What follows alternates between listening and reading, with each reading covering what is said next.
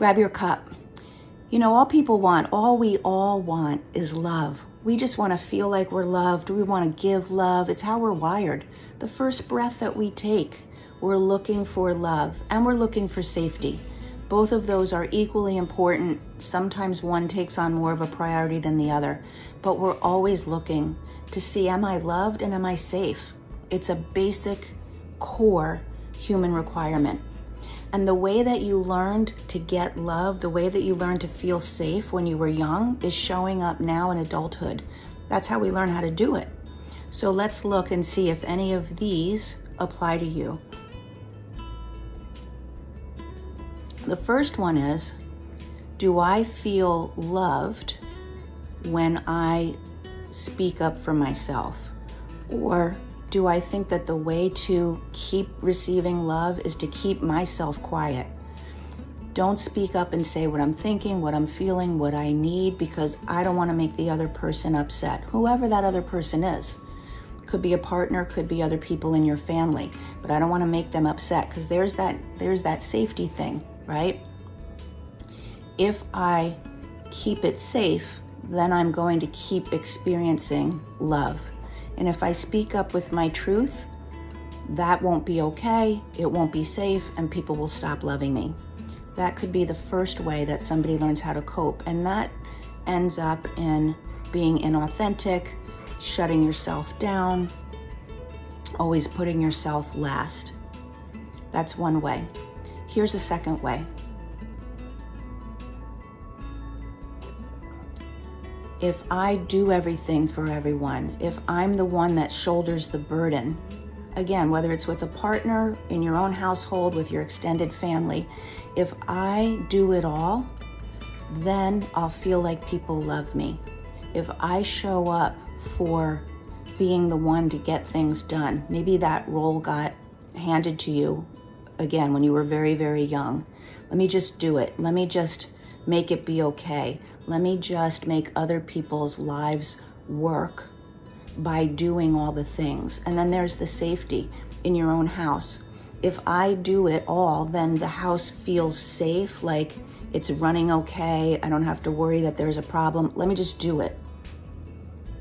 So that's when, you know, you're working really hard and you don't feel okay if things don't go a certain way. So you're hyperly vigilant on getting outcomes and just handling it yourself. Is that the way that you feel love and safety? Maybe it's this way. If I accomplish things, if I get a lot of recognition and awards, if I'm out there with better and better jobs and acknowledging and money and the things that people look at my life and say, wow, look at what they're doing, then I feel loved. Then I feel like the people around me are not disappointed in me. Then I feel like I'm worth getting the love that I'm craving. Which means that the flip side of that is, if I'm not on track with the things that other people think are important, if I'm not on track accomplishing, then I'm not loved for just who I am. So it might look like a life that's really successful with a lot of stuff, but inside there's an emptiness because there's the thinking, I'm not good enough if I'm not doing that. So there's always the effort of the next thing to acquire, the next accomplishment, the next thing to impress people, which can feel very lonely and like a lot of work, okay?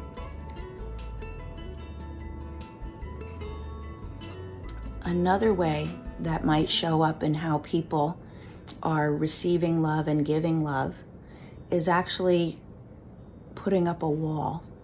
So that might be you, or it might be someone that you know or you're in a relationship with, and they only allow love in so much, and they only express love so much. There's like this wall.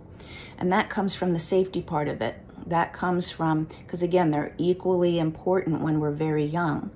And so which one is going to take a priority and show up as more important depends on the circumstances we had to live through and deal with and cope with. So a wall could be up if it wasn't safe to really express love, or something happened. We gave love, we showed up open-hearted, and something painful happened. And then that wall goes up. I'm not going to allow that pain again. And it feels very normal, at least for a long time, to just be that way because you're just protecting yourself. But at some point, it feels like there's a disconnect. It feels like that wall is there, and you know it's there. Either you're on the other side of somebody else's wall, or you're walled inside your own, and you don't know how to take the wall down. So if any of those are the way that relationships and giving and receiving love are showing up for you now, today as an adult, it's just the way that it got created and experienced when you were young. It's what got modeled for you. It's what was okay in your house, or it's what certain experiences happened and you learned, this is how I have to be. That's all it is. Any strategy can be switched to a different strategy. You can learn a different way to be. Here's one very important thing is, first of all, figure it out. And here's some clues. Am I exhausted all the time? Do I feel resentful? Do I feel disconnected? Those are clues. And another important thing is you've got to start cultivating self-love, because that's part of the mix. It's part of, I need to receive love from out there. And if these ways are the ways that I learned, then I'm not paying attention to how to love myself, how to speak up, how to not take on all the burdens, how to be okay with myself even if I don't accomplish anything, and how to take that wall down inside of me and connect with myself without a wall, without any safety net, just acceptance for myself. That's what has to happen. So look, if you're hustling for love, if you're coping, if you're strategizing in order to feel safe and love, it came from your past, and you can learn something else. Have a good day.